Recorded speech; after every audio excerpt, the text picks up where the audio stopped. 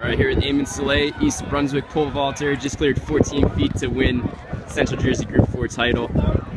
Tell me about the start. I mean, it was interesting. You came in at 12 feet and had a little, a couple missteps, and just tell me about it. Yeah, my first two attempts at it were just off. Like, just my steps weren't on.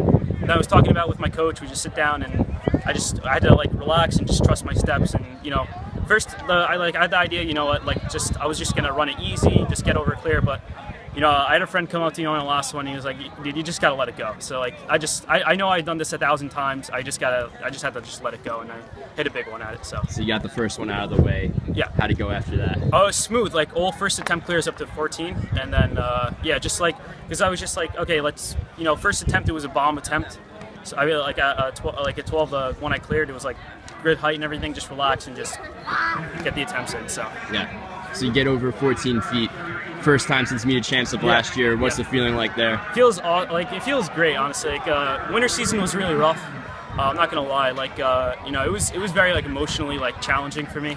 Like, I hit some big mental blocks. I think today I just kind of like got out of it because like I had to go up a pole for a 13.6, and and for me I get kind of scared to like move up poles and everything.